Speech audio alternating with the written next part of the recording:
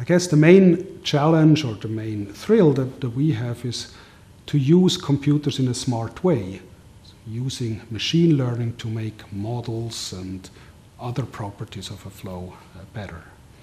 I'm Philipp Schlatter and I'm professor in fluid mechanics. Fluid mechanics essentially is all around us. Whatever we do, we more or less interact with fluids.